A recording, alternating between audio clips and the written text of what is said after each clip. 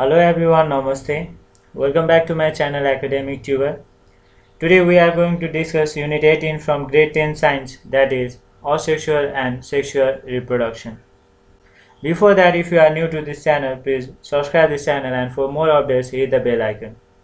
If you want more videos related to this, please like and do share these videos among your friends and don't forget to give your valuable response in comment section.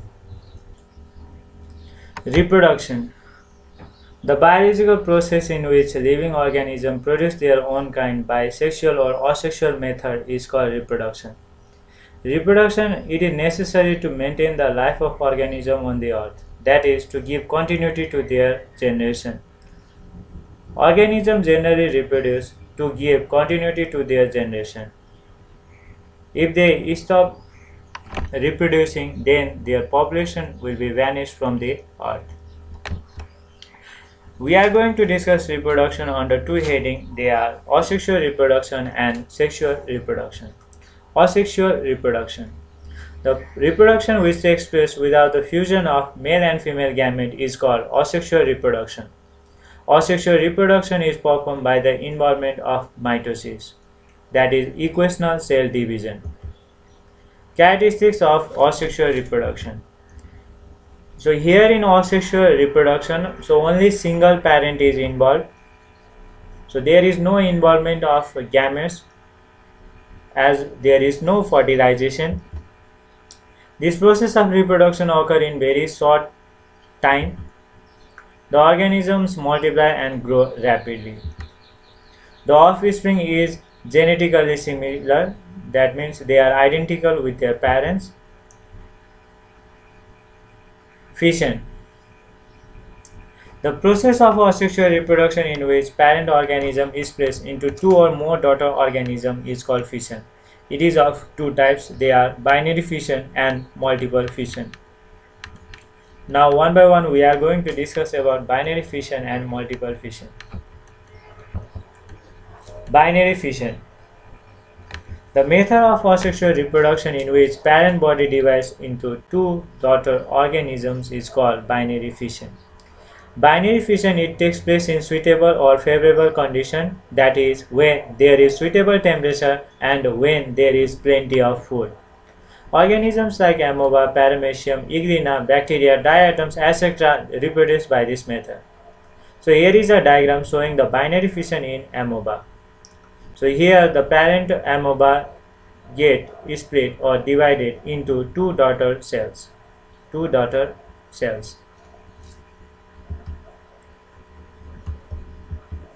Multiple fission. The method of asexual reproduction in which parent organism is split into several daughter organisms at the same time is called multiple fission. Multiple fission, it takes place under unfavorable condition, that is when there is no suitable temperature and when there is no plenty of food.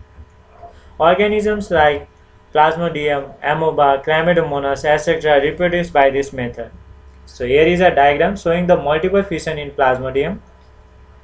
So single cell of Plasmodium, so many daughter cells are produced by the multiple fission. Cyst. Cyst is the thick protective layer around an organisms like amoeba, plasmodium, etc. Budding. The method of asexual reproduction which takes place by the formation of bud is called budding. Organisms like hydra, yeast, etc. reproduce by this method. Here is a diagram showing budding in hydra. So parent hydra, it develops a small outgrowth known as bud, and that new bud gives rise to the new individual organism. Sporulation. The method of asexual reproduction which takes place with the formation of spores is called sporulation. Mucor, moss, fern, etc. reproduce by this method. So here is a diagram showing the sporulation in mucor.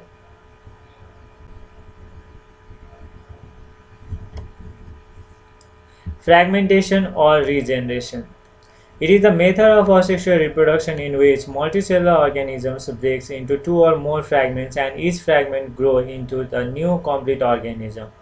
Generally, the term fragmentation it is used in case of plants and the term regeneration it is used in case of animals.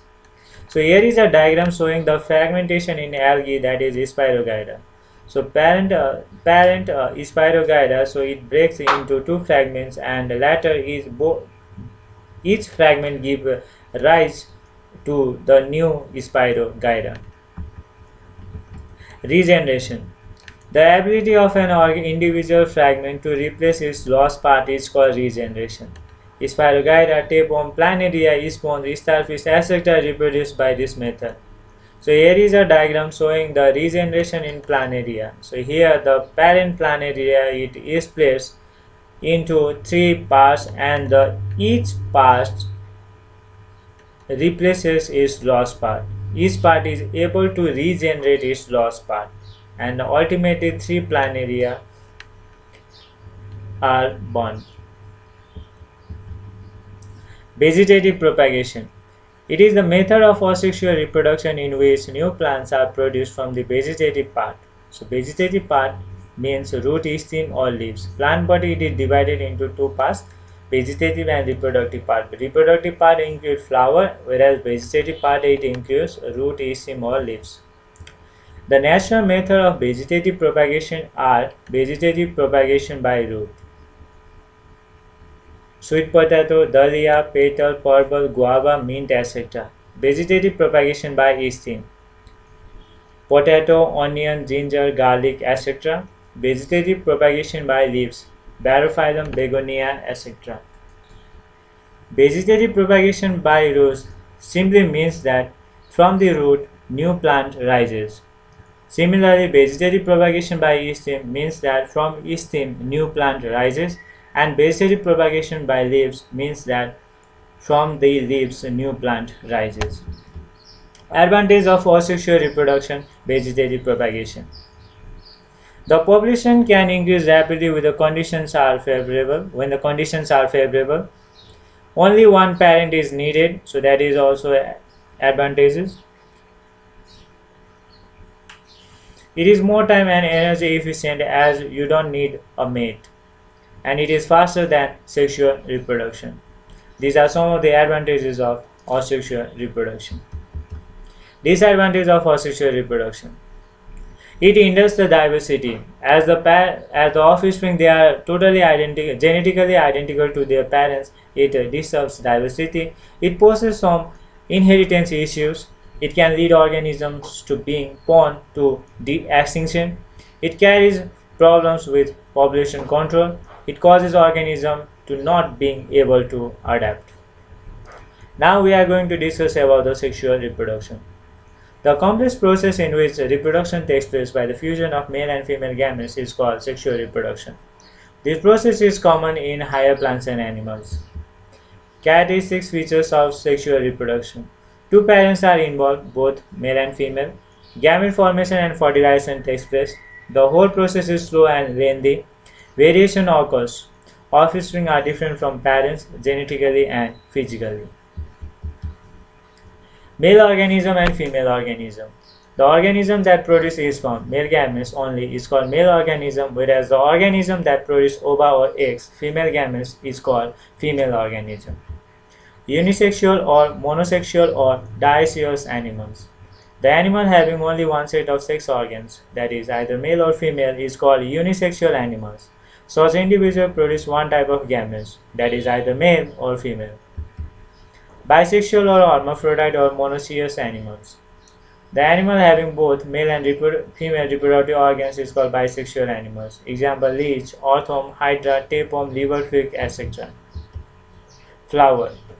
Flower is the reproductive part of plant which helps in sexual reproduction. Generally, there are four parts of flower. They are calyx, corolla, endoecium, and gynoecium. Complete or bisexual flower. The flower having all four holes, that is calyx, corolla, endoecium, and gynoecium, are called complete flower, whereas the flower missing any of the four holes is called incomplete flower. Calyx. Calyx is the outermost hole of flower and usually is green in color. The unit of calyx The unit of calyx, unit means single, is called sepal, and the function of calyx is to protect the flower in the early stage, that is in the body stage. Corolla. Corolla is the second part and most attractive part of flower. The unit of corolla is called petal, and its function is to attract the insect and help in pollination. As corolla it is the attractive part of flower, its function is to attract insect and help in pollination. Androecium. It is the male part of flower. Androecium is the male part of flower which produces pollen grain, that is a male gamete. The unit of androecium is called stamen. The unit of androecium is called stamen. So here is a diagram showing the androecium. The unit of stamen. Stamen is further divided into two parts. They are anther and filament, and inside the anther there is pollen grains, which is a male gamete. Gynoecium. Gynoecium is the female part of flower which produce or contain ovule, which is female gamete. The unit of gynoecium is called carpel or pistil. So here is a diagram showing the structure of carpel, and carpel is divided into three parts. They are stigma, style and ovary. Pollination. The process of transfer of pollen grains from anther to stigma of a flower is called pollination, and it is of two types, self-pollination and cross-pollination. Self-pollination. Self-pollination is the transfer of pollen grain from anther to stigma of same flower, whereas cross-pollination it is the transfer of pollen grain from anther of one flower to the stigma of another flower of same species. For self-pollination, pollinating agents are not required, whereas for the cross-pollination, external agents or pollinating agents are required. In self-pollination, both anther and stigma mature at the same time, but in cross-pollination, anther and stigma may mature at different times. Self-pollination it can occur even when the flower is closed, whereas cross-pollination it is not possible when the flower is closed. Self-pollination produces homozygous offspring, that means identical to their parents, whereas cross-pollination it produces heterozygous offspring. Self-pollination does not introduce any variation as the offspring are identical to their parents, whereas cross-pollination it introduces variations. Fertilization. The process of fusion of male and female gamete to form a zygote is called fertilization. Here is a diagram showing the fertilization in the higher plants, that means in flowering plants. During fertilization, one male gamete fuses with the egg to produce a diploid 2N zygote. The diploid zygote finally develops into an embryo. The cell having n number of chromosomes are known as haploid, and the cell having 2n number of chromosomes are known as the diploid. The other male gamete fuses with the polar nuclei to form the triploid 3n primary endosperm nucleus. This process is called triple fusion, and the whole mechanism is called double fertilization. After fertilization, zygote develops into an ovary, ovule develops into seed, and ovary develops into fruit. So here is one question regarding the fertilization in flowering plant. Why is the fertilization in flowering plants called double fertilization? The fertilization in flowering plants involves the fusion of two male gametes separately, that is, one male gamete with egg cell and another male gamete with secondary nucleus. Therefore, the fertilization in flowering plants are called double fertilization. Difference between pollination and fertilization. Pollination it is the transfer of pollen grain from anther to stigma of a flower, whereas fertilization it is the fusion of male and female gamete to form a zygote. Pollination facilitates formation of pollen tube which carries male gamete to the ovule, whereas after fertilization zygote is formed and develops into embryo. Pollination. In this process, carrying agents are needed, whereas in fertilization, no carrying agents are required. Pollination occurs only in higher plants, whereas fertilization occurs in all sexually reproducing organisms. Embryo. It is a young plant or animal in very early stage of development before birth or coming out of seed or egg. Embryo is formed by the mitotic cell division of a zygote in the early stage of its development. Difference between sperm and ovum. Sperm, it is produced by male sex organ, whereas ovum, it is produced by female sex organ. Sperm, it is motile and smaller in size, whereas ovum, it is non-motile and bigger in size. Difference between external fertilization and internal fertilization. External fertilization. The fusion of male and female gamete takes place outside the body of female, whereas in internal fertilization, the fusion of male and female gamete takes place inside the body of female. In external fertilization, mating is not necessary, whereas in internal fertilization, mating is necessary. Difference between asexual and sexual reproduction. Asexual reproduction. Fusion of male and female gamete does not take place, whereas in sexual reproduction, fusion of male and female gamete takes place. Asexual reproduction is common in primitive plants and animals, whereas sexual reproduction it is common in higher plants and animals. In asexual reproduction, single parents are involved, whereas in sexual reproduction, both parents are involved. Advantages of sexual reproduction. It produces genetic variation in the offspring. The species can adapt to new environment due to variation, which gives them a survival advantage. A disease is less likely to affect all the individuals in a population. By this, we have completed part 1 notes of this unit, Asexual and Sexual Reproduction. I hope this video was useful to you. If you like this video, please share with your friends and don't forget to subscribe. Hope to get your suggestion regarding this video in comment section. See you on part 2 of this video. Thank you.